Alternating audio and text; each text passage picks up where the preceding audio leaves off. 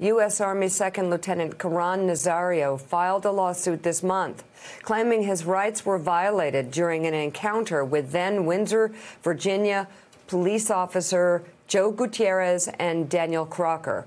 The lawsuit, first obtained by the Washington Post, says Nazario is asking for at least $1 million in damages and for the court to rule his constitutional rights were violated.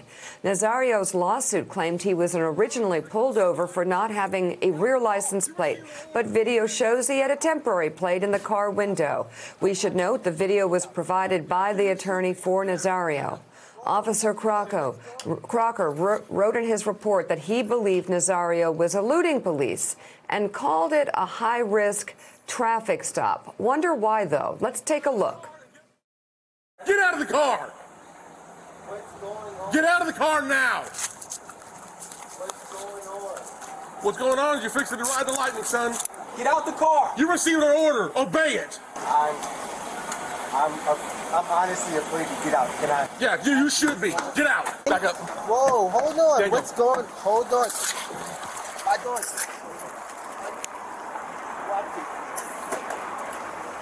AO4 OC just deployed. Get out of the car and get on the ground now. You're gonna get it again. I don't even want to reach for my seatbelt. Take your seatbelt off and get out of the car. Nazario heard they're saying he didn't want to reach for a seatbelt.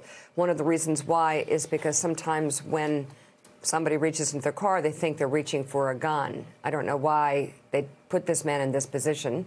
The Army lieutenant was eventually released without being charged. In an incident report from Gutierrez, the officer wrote they decided against charges because they didn't want the stop to affect Nazario's military rank. Are you kidding me? It really should. It should affect the rank of the officer that behaved extraordinarily. Nazario's lawyer horribly. says the lieutenant was threatened not to report the incident if he didn't want his career destroyed.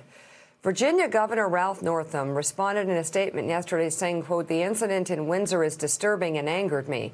I am directing the Virginia State Police to conduct an independent investigation."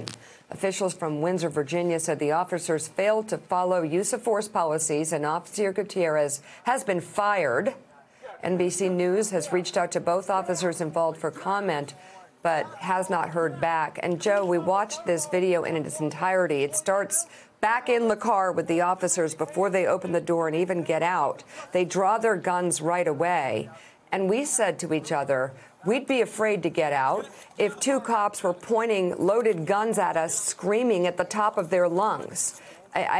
This escalated because there was so much fear involved from the get-go, fear that didn't need to be there. As a 6'4" white And they man pepper sprayed him from the South, if I were in the lieutenant's position and I had a police officer this out of control and I was showing my hands, showing my arms outside of the window, and I stated that I was afraid to get out of the car, and for good reason, because this officer was so amped up, out of control, crazy, then if I were afraid being in that position, what about a black man who has seen time and again throughout his life that black men especially are treated differently than other Americans when it comes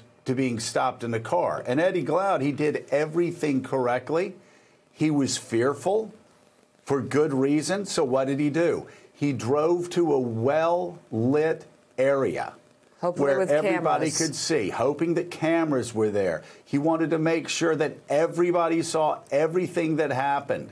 They drew their guns on a guy, on a lieutenant, for God's sakes, a lieutenant serving our country, protecting us every day. A lieutenant in uniform who put his hands outside of the car and continued to be told to show his hands, but get out of the car at the same time. Eddie, this was, well, as Mika was saying, this was just absolutely offensive. A lieutenant who probably has mental health effects from something that happened in America rather than what happened when he was serving abroad. Can you imagine? Well, and even asking them to take care of his dog in the back seat, who had obviously, was probably choking on the pepper spray as well. This is disgusting. The governor and the police officers, the people that lead the police officers in this area, in this state, need to figure out how the hell this happened. This is sickening, especially Eddie Glaude. If they are this insensitive during the George Floyd trial, then there really is little hope for this officer or any of these officers. Right, Joe. So the interesting thing is that this officer may very well get, he was fired. He may very well be hired within, a month or so at another police station. But look, it's very difficult for black folk in this moment to give police officers the benefit of the doubt that they're going to treat us like human beings. Right. So here we have this moment where as soon as you pull into the lighted gas station, Joe, you see that he has a temporary tag in his window. So the very reason for the stop is no longer obtains. And then you get out with your guns pointed and you end up in this situation where this lieutenant is on the ground weeping, asking, why are you treating me like this? And I think it's important for us to connect this moment, Joe, with what we saw last night, because the death, the murder at the end is the consequence of a form of policing that eventuates in the death. So what we have to do is begin to look at how are black folk being policed. Joe, you never have to worry about, if you ever have to worry about your child being killed by a police officer because of a traffic stop, getting the call that Dante Wright's father got, do you ever worry that a police officer will kill your child because of air freshener hanging from the rearview mirror? Or that your husband, Joe, will get stopped and then put on the ground, handcuffed, threatened to be lit up with lightning, called a corporal, a specialist, and then when he says, I'm a second lieutenant, told to get on the ground, humiliated, brought to tears. Do you ever think you will experience that? So the killing, the death, is the consequence, y'all, of a form of policing that leads up to the confrontation. That's what we have to address. We always address it at the end. And we're not getting to the process, what happens between the stop and the death that is actually the precipitating events. And because we don't have time to show the whole thing, I ask everybody at home to please, if you haven't seen it, to do it, because we just showed certain points near the end. You do get a chance to see the buildup on the body cams and how this lieutenant expressed his concerns from the very beginning, that he was afraid to get out of the car.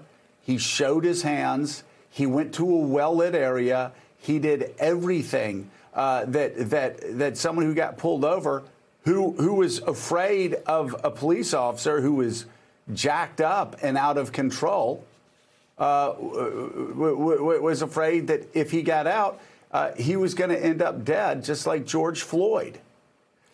And they put him on the ground, and they kept telling him to get on the ground, which I can't even imagine how frightening that must have been. Hey, thanks so much for watching our YouTube channel. You can follow up on today's top stories and breaking news, or catch up on your favorite MSNBC shows all in one place. Download the NBC News app today.